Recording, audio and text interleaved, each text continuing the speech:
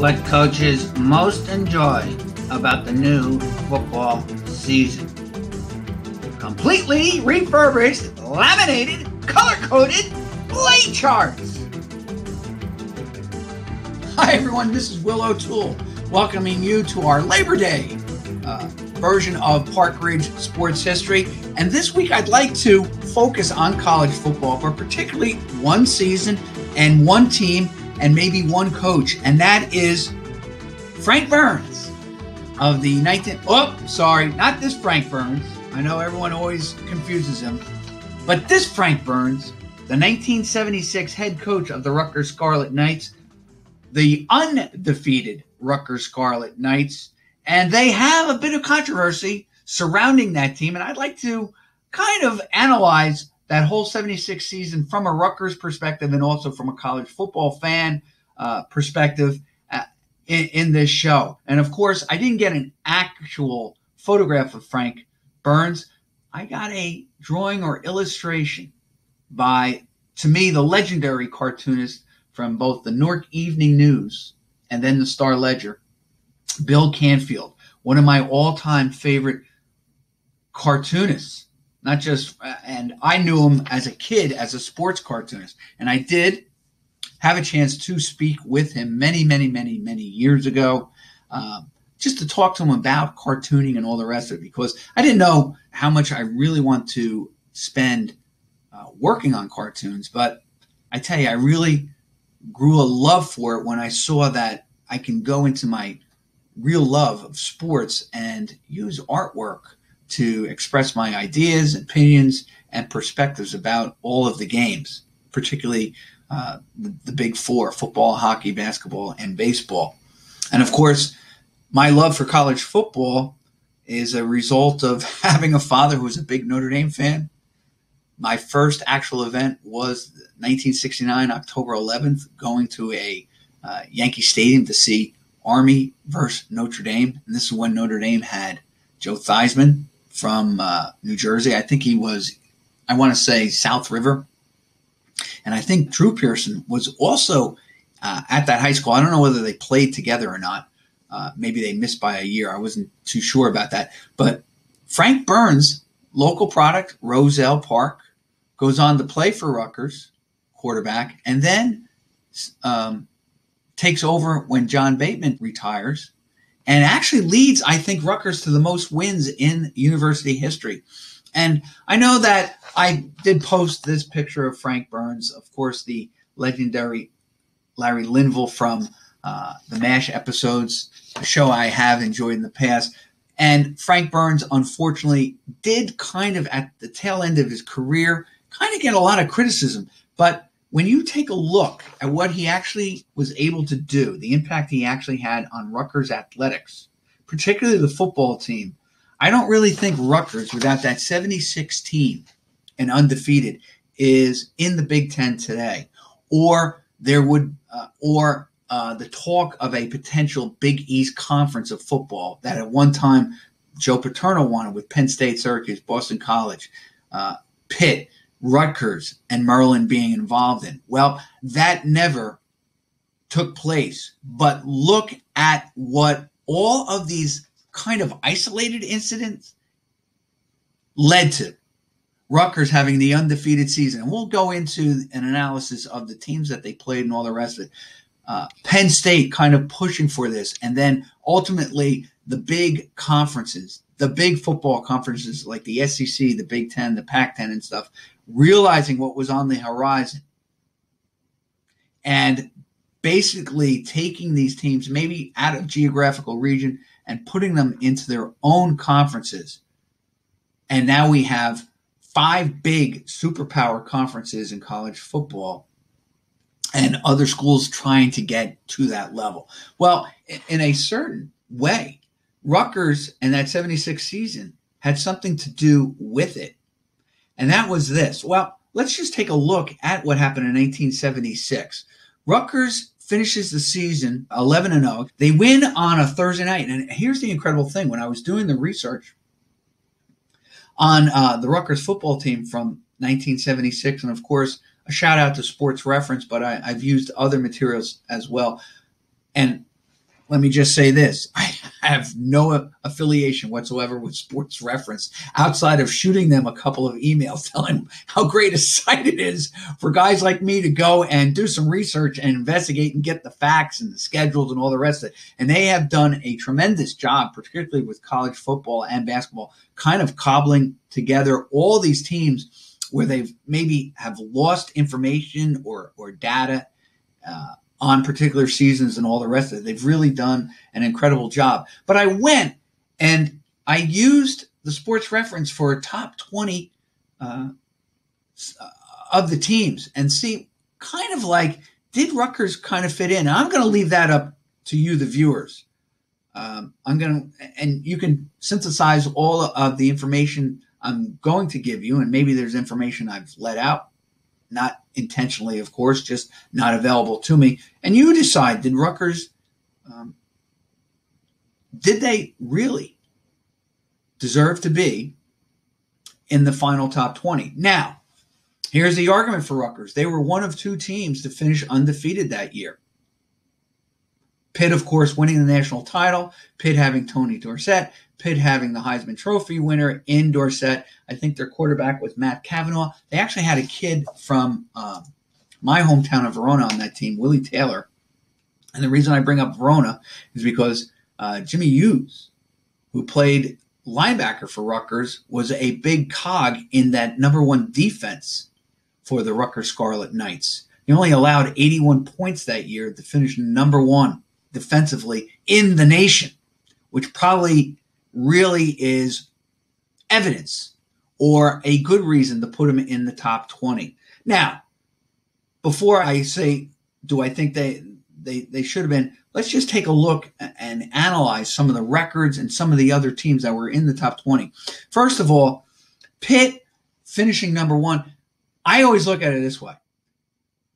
There is something special about being undefeated in league play or in the overall season that you had. I don't care whether you're playing in an over 65 softball league on Saturdays or you are in the NFL like the Miami Dolphins. It is special. It is really rare. It's not something that they do all the time. I mean, just think about it this way, college football fans. How many seasons has really Alabama finished unbeaten? Now, they've had a dynasty under Saban. He's won numerous national titles. What, 5, I think, as I'm starting to remember off the top of my head. Clemson, also another couple of, they've won a title.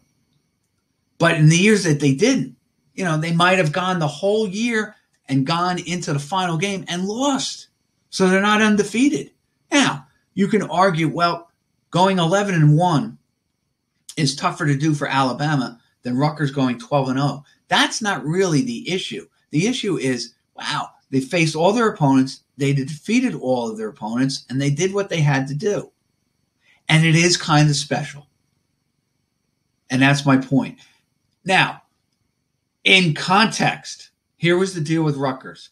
Yes, these were some of the teams these are all the teams that they played, all 11. I think I have all 11 here. Rutgers played a number of Ivy League schools. Who were they? Princeton, Cornell, and Columbia. I love the Columbia logo. I got a different logo here. I was frustrated by the Navy logo. I love the cartoonist Navy goat. This is just an aside. But for some reason, I'm not great with the computer. I couldn't copy, paste the Navy logo that I wanted. They played two teams from what used to be or members of the Yankee Conference, and that was UConn and UMass. As a kid, and I'm just doing this as an aside because I'm just talking all things college football with the emphasis on that Rutgers team, but I remember as a kid watching the Prudential College scoreboard on Saturday afternoons, probably about 4:30 to 6 o'clock, the day growing shorter and night approaching. And I just remember it was, as a kid, you just visualize it. You just done raking. Took you the whole day to rake. We had a big backyard with lots of leaves, let me tell you. And it took us all day. We would end it. We would play a little football. Then we'd come inside. My father would be watching I mean, he was nonstop work even on the weekends, but he would take a few minutes and watch college football because he loved it. Even if Notre Dame wasn't on, he loved college football, and he really inspired me to become a big fan of it. Anyway, either between the halves or at the end of a game, they would go to the Prudential College scoreboard. And what made it so great, and I wish I could find it again, and I actually wish that ESPN or let's say Fox or ABC or CBS would return at least, they have the retro jerseys and the retro logos and the retro games. I wish they would go to a retro scoreboard because it was name tags and they would slide them in and then they would click the scores of the game. And occasionally when you were doing the games, they would have the finals 45-34, everything was black and white because we had black and white set. I don't know whether they had the name tags in color or not. Doesn't matter. It was just very cozy, very campy, obviously. It was just boards up there and stuff. But you would see sometimes they would update the score as they were doing the game. And it was click, click, click, click, and they would change the scores. But I remember that they would try to ABC would try to do it by conference or division in a kind of like a geographical or logical way and progress. And I remember seeing Yankee Conference, and it was UMass, and they would spell out Massachusetts. I always thought, man, that has one long name. But I always remember it was Massachusetts versus Connecticut. And I would sit there and say, wow, they almost didn't get either name of the full state or school up on the board. It was also a time that as a kid, I couldn't believe that a food staple was also a name of a university, and they played somewhere deep in the South. And of course, that school was Rice University. And they were always getting their clock cleaned by Texas. It was always like 54-3 as a kid. That's how I remember. But I was always impressed that we actually had a college named after a food staple. And then, of course, the other one was, I couldn't believe we also named a school after a toothpaste. And of course, everyone knows who I'm talking about. And that's Colgate University, who ironically was the last victim of Rutgers. They actually played, and I was doing the research on this, Rutgers actually played Colgate. I do remember watching the game, and it was a Thanksgiving night. I always thought it was a Friday night, but from what I've seen, they played them on Thanksgiving night. It was cold, about 30 degrees, and they played them at the Meadowlands. And interestingly enough, I am sure that one, and I can't remember this, so this is not gospel truth on this, but I'm almost sure that Rutgers moved not only the venue from Rutgers to the Meadowlands, but that they moved the day of the game, and so they pushed it up from, let's say, Saturday to Thursday night. And I'm sure that ABC said, look, you have an unbeaten team. This would be fun for America.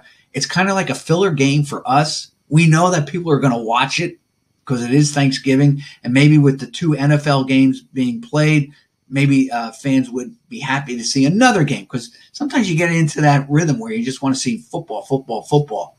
So it worked. And the game was kind of exciting. I don't recall every in and out. I just remember that Jimmy Hughes, they had mentioned he was from Verona, so I always thought that was kind of cool. He did make a couple of big plays in the game, and I think it did come down to a final play where Colgate was stopped at the goal line, and I think the score was 17-9. So they could have technically probably tied the game and tarnished Rutgers' season. But Rutgers made a defensive stop, which probably was not just the key to that game, but really the key to the season because Rutgers only allowed 81 points. They were the number 1 defensive team in the land. Of course, take that in context. But let's take that in context, and let's not knock a team that went undefeated. And let me also say, the Rutgers is not one of my favorite schools, as I went to Seton Hall, so you know that there's a built-in natural rivalry. And of course, that Rutgers team of 76 really bookended that whole 1975-76 and then 76. Rutgers seemed to have like a revival of college sports there because the basketball team was undefeated during the regular season, makes the Final Four, loses to Michigan and then UCLA in the Final Four. in the 75-76 season. So there was a lot going on in that New Brunswick campus. And they were having a very successful athletic year in terms of football and basketball. And why I say this is an important component is that Burns was their coach. He took over for John Bateman. I believe he is the winningest coach in Rutgers history, or maybe second. The Rutgers team, though, they had a ton of Ivy League teams that they played that year. And, of course, that's why the critics of that program. But you got to remember this, too. You know, the Ivy Leagues was once a huge power in college football. In fact, they were probably, some of those teams were the big powers on the same level as the Michigans and Ohio States at one point. Okay, they have come down now. But you got to remember this. Rutgers was still playing traditional rivals. But as you can see by the logos on this page, you see that Rutgers is moving up in terms of the quality of powers that they were playing. Now, Louisville, Navy, and Tulane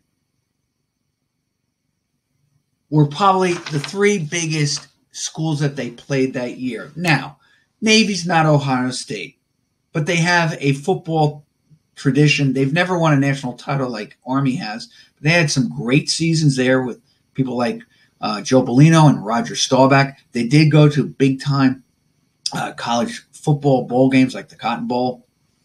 They maybe they weren't on the same realm as the Alabamas or the Notre Dames and all the rest of it, but they had their seasons, and they were seen as a college or seen as a traditional college power, all right? Tulane, very similar. I always equate Tulane football to kind of like Syracuse football. And what I mean is Tulane's had some good seasons, but they've been wrapped around by many years of mediocrity or 6-5 ledgers. And, of course, one thing they have going against them is the fact that they will never be on the same level as LSU. And, of course, the funny thing is, speaking of LSU,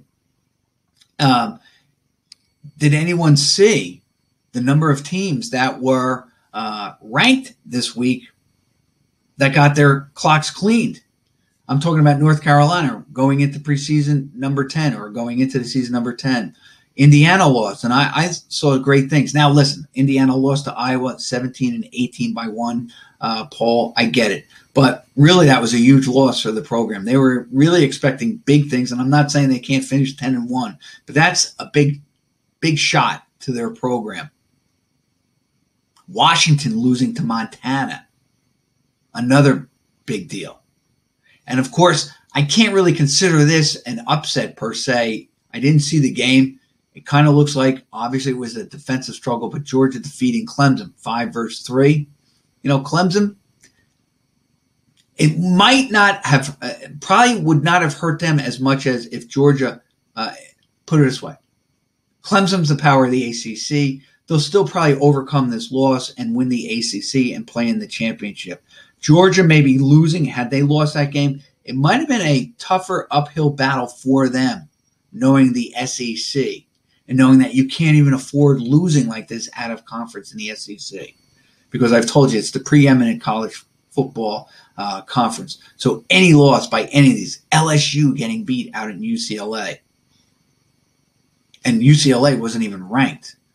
But they're one of those programs that's always good. They're always lethal, no matter what their record could be 1-10, and they can be just as lethal as if they were 10-1, because they're one of those programs in college sports that will always get really good talent and can pick you off anytime that you're not looking.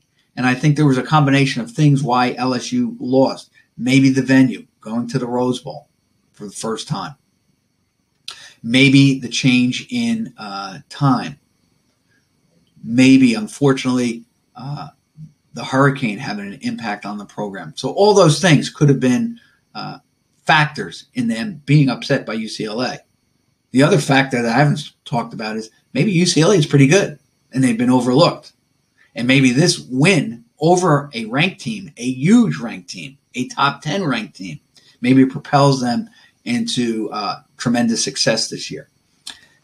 Rutgers in 76, 12-0. They do face three of those schools, and I mentioned they play UMass and Connecticut. Like I said, the big games that they probably played were Louisville, Tulane.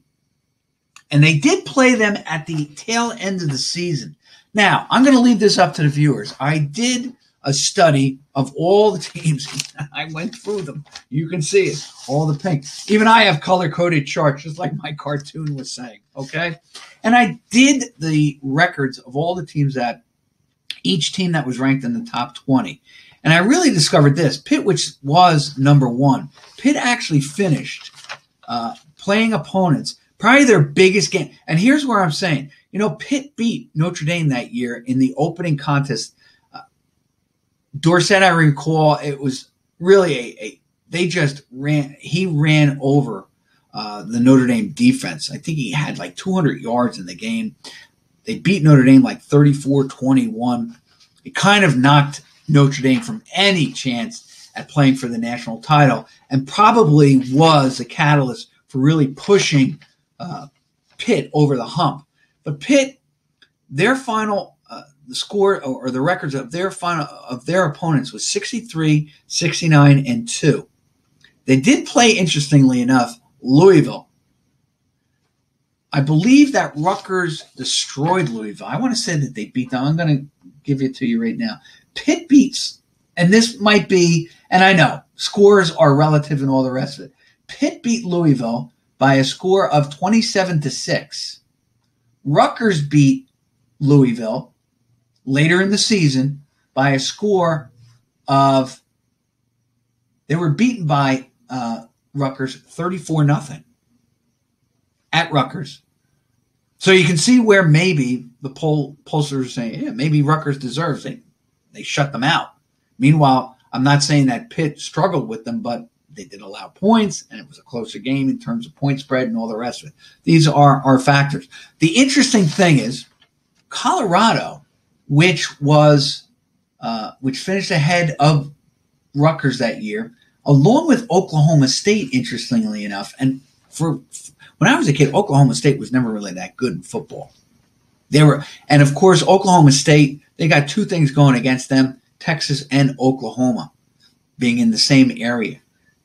But Oklahoma State and Colorado, which finished ahead of Rutgers, they actually had, you would consider the most competitive of all the schedules. Now, they did have a couple of tomato cans on the ledger, but I'm going to give you some of the teams that other schools played. Consider this, though. Oklahoma State played North Texas, which finished 6-5. And they also played, let me just see if I can find them. Yeah, they played North Texas. All right, they finished 6-5, and we're kind of in the same realm as Rutgers. And they played another team, Tulsa, which lower level. Tulsa's one of those teams, though, that can pick you off anytime soon. They were 7-4-1. They also played UTEP, and UTEP, for all intents and purposes, is really not a football school. I've never seen them win more than 10 games. I don't think I've ever seen in all the years and all the research where they've had a 10-win season. I could be wrong on that, but UTEP was 1-11. So even if you subtract that 1-11 season, Oklahoma State is playing teams that basically were 74, 49, and 4. Colorado played Drake. And the University of Miami, Florida, which was going through a dark period basically in their history, but they were 3-8. But I'm taking Drake out because they were not in the same realm. They were kind of like here, and then you have all the other teams. But they were not on the same level. They were 1-10. So if you took them out, they're 75-49. So their records actually improve in terms of strength of schedule. Like I said, Pitt was 64-69, I believe. Yeah, 63, 69, and 2. Rutgers, the overall record of their 11 opponents was 42-70. It wasn't even a 400 winning percentage for Rutgers opponents. Now, again, here's what Burns' season actually did, though. And let's be fair about this. Rutgers going undefeated on the really jumping off Rutgers basketball season, going 31-2 and 26-0 during the regular season. Then you went to the NCAA. It really propelled and was a catalyst for talks of a Big East or an Eastern Conference football league. And Paterno was really a guiding force towards that. But think about it. Rutgers, Boston College, Syracuse, Maryland they were hoping for. Pitt, obviously, Temple, probably Cincinnati, West Virginia. Probably those were the schools that they were looking for, and Penn State. Those were the schools that were looking to maybe get together. And I really believe this is what happened. It never came to fruition for Joe Paterno. But talk of these independent schools aligning and becoming one, I am probably sure that other conferences were fearful of that, because they do have one thing going that probably the Big Ten, the Southeast Conference definitely, the Southwest Conference at the time, the Big Eight at the time, and maybe not. Well, I'm going to leave the Pac-8 out of this. But one thing that all these Eastern schools, had they merged into one conference, was the media. And I'm sure it scared all of the other Big Ten, Southeast Conference, ACC powers. Maybe not so much, like I said, the Pac-8, because you got LA. Maybe so much the Chicago area. But remember, they're really dominated by Michigan and Ohio State. And those two, Detroit is not the media outlet that New York and LA. So Burns is going maybe 11-0 that year. Really probably starts everyone thinking in this area. And Joe Paterno wanting something to happen really spurs what we see today on the college football landscape and college basketball as well. Because from 76, you get the Big East Conference forming in 1979. All right, it's really strictly a basketball conference. Pitt does join it, football. Boston College and Syracuse were already in it as original members. But look at what we see today. Rutgers bounced around from the Eastern 8 in basketball, independent in football. Then they jumped to the Big East. Well, they actually went, the Eastern 8 becomes the Atlantic 10, and then Rutgers jumps to the Big East. Then they leave the Big East, and they join the Big 10, along with Maryland and Penn State and Nebraska.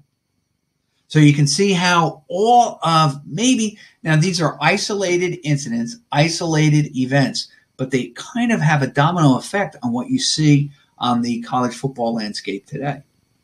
And it's forever changing. And I've said that before. How do I know that? Well, Texas and Oklahoma abandoned the Big 8, or actually the Big 12, and are joining the SEC, like fellow colleague at one point, Texas A&M. So all this changed. Now, interestingly enough, I was looking and doing some research on this. Burns wins 78 games in his career for Rutgers. And of those 78 wins, he does have a big, big win against Tennessee. He actually records most of his wins against what I would consider the lower level. But let's take that in context, okay? Against the big schools, he actually was 28-31. And when I say the big schools, I'm talking Syracuse, Louisville, Virginia, Pittsburgh. I'm talking about the ACC, the SEC, the Big Ten, the AAC, the Independents, and the Mountain West, the Pac-12, and the Sun Belt.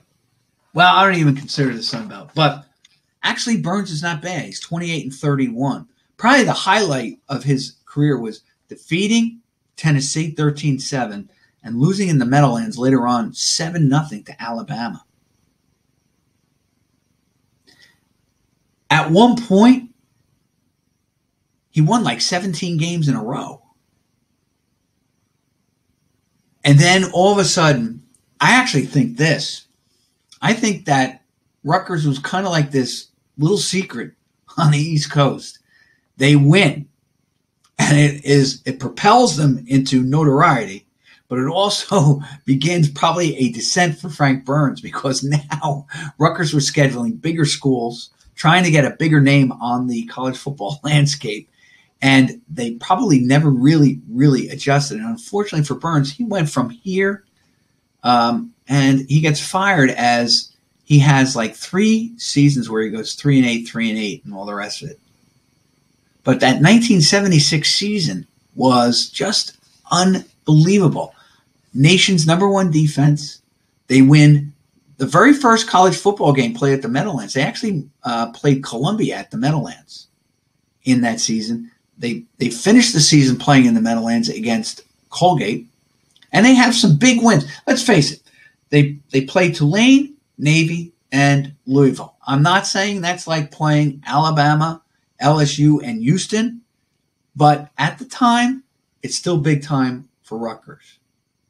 As I stated, if you were playing this ledger today, nobody would even put you in the top 40 if you're undefeated playing these teams. But at the time, like I said, they were one of 2 teams undefeated. Now, you say to yourself, you're coming in with the nation's best defense, allowing fewer than 10 points a game, actually 7.4 points per game. You're undefeated. However, the schools that you play are combined, what did I say, 41 or 40 and 71 overall, or 40 and 72 overall. You can understand why there were maybe some teams like BYU, which finished 9-3, or teams like North Carolina, which finished, I think, 8-4 that year, or even a team like, I said BYU and North Carolina. They both finished 9-3.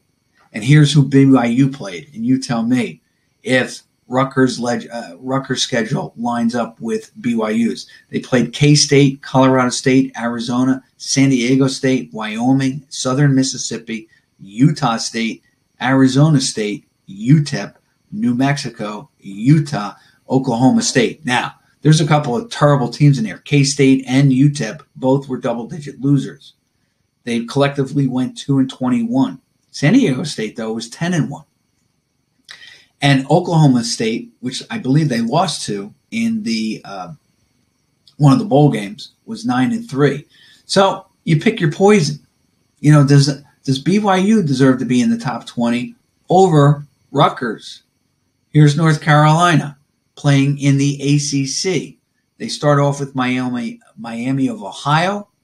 All right. They played Florida, Northwestern, Army, Missouri, North Carolina State, East Carolina, Wake Forest, Clemson, University of Virginia, Duke, and Kentucky in a bowl game. I think they didn't play in the Liberty Bowl. I think they played like in something like the Blue Bonnet Bowl or something like that. Their collective record was 59, 71, and 4. BYU's was 56 and 79. Do they belong in the top 20? And interestingly enough, that Missouri team, it's kind of interesting. Missouri, I do believe, first week of the season, I had them here. I believe they stunned USC. Let me just check that. I know that they faced USC very first game of the year. I could be wrong about that. Yeah, Missouri stunned USC that year. USC won all the rest of the games, including Michigan in the Rose Bowl. That Missouri team was unranked, but take a look at this. This is the teams that they played, that Missouri team. They were 6-5. And this is where I think we are studying the schedules more. And you consider this. Here's the schedule that they played. First of all, they played not 1, not 2, not 3. They played 7 ranked opponents. And here's an oddity. They actually played 3 teams that were ranked 14th when they met them. They actually played this. They probably had the toughest schedule, arguably. They played USC. They played Ohio State, which was ranked second, and beat them 22-21. They beat USC, which won the Rose Bowl and finished second in the land, and they beat them handily, 46-25. They beat Nebraska when Nebraska was number 3, 34-24. They lost by a point to Oklahoma State, 20-19, following Nebraska. But right before, they beat Colorado, who was ranked 14th, and they beat them 16-7. And then they played Oklahoma and lost by 7 points, 27-20. And then really in their big war, I guess they call this their Civil War or the battle between the states, they lost to Kansas 41-14. That's incredible. So if you just took that out, and if you could just reverse the Oklahoma and the Oklahoma State game, this team now is 8-3. But take a look at that schedule. And the other team that they played, Iowa State, they lost to, they finished in the top 20. Illinois that year was 5-6. But still, now consider that. On the surface, 6-5, you look like a mediocre team. But say to yourself, who played the tougher schedule? 12-0 Rutgers with 3 Ivy League opponents on it. Okay, Princeton, Cornell, and Columbia. Or Missouri, who played USC opening night in California, Illinois, Ohio State. At Ohio State, they beat them. North Carolina beat Kansas State at K-State, even though K-State was terrible. Iowa State, Nebraska, in Lincoln. They beat them in Nebraska. Lost to Oklahoma State by a point in Stillwater. Beat Colorado. Lost to Oklahoma in Norman by 7 points. And then, of course, just totally, I think maybe what happened with the Missouri-Kansas game, if I was a betting man, if I was kind of like seeing this and knowing the history, I think Missouri was probably just flat, maybe exhausted, maybe beat, and it was just, they weren't up for the game. It just happens. And maybe just twists and turns, everything goes wrong on that night. You could argue maybe everything went right, but they had to have a pretty good team because not only do they beat perennial top 10 schools like USC and Ohio State, but they beat them on the road and the first 3 weeks of the season. Think about that. How they lose to Illinois. Again, maybe it's a downer from defeating the number 8 school at the time, USC, and maybe expectations of playing Ohio State. But they beat the number 8 team, the number 2 team, the number 14 team in the land. They beat the number 3 team when they played them at that time. They beat the number 14 team at that time. And, of course, they lose 2 games to ranked teams. They actually were what? 1-2, 3-0, 4-0, 4-1, 5-2. I tell you, they really make a case for maybe even potentially being a top 15, maybe even a top 12, maybe even if you wanted to push it, a top 10 because of the teams that they defeated that year. And so you have a team like Missouri who's not even on the final top 25. And they're saying to themselves, what must we do? And here's Rutgers' opponents playing Bucknell, Cornell, Lehigh, Colgate. And their 3 most competitive are Tulane, Louisville, and Navy, all finishing with the same record of 4-7, 12-21, I believe. So that was the thing. Now, the good thing about Rutgers, and this is why I think that Frank Burns, 28-31 against what we consider the perennial powers, does have a big win later on against Tennessee, loses really a classic game. It could have gone either way. The Alabama game, 7-0. Even when they went to Alabama, Rutgers did not embarrass themselves. I always make the point with Rutgers is that probably they played really good football against overwhelming odds. And really, he was the catalyst for why Rutgers is in the Big Ten today. So Rutgers fans, I know he took a lot of heat for the last couple of years of his career at Rutgers, but Burns is probably the most significant football coach, I would argue, in their history. Greg Schiano or not. And he's done wonderful things for the Scarlet Knights. But I don't know whether he would have occurred had it not been for Frank Burns and that 12-0 season, an undefeated season by the Rutgers Scarlet Knights way back in 1976. And those final opponents were Navy, Lehigh, Louisville, UConn, UMass, Columbia, Cornell, Bucknell, Colgate, Princeton, and Tulane. This is Will O'Toole wishing you all a great Labor Day. See you next week. And once again, I thank you for allowing me to come into your homes and talk all things sports. See you next week.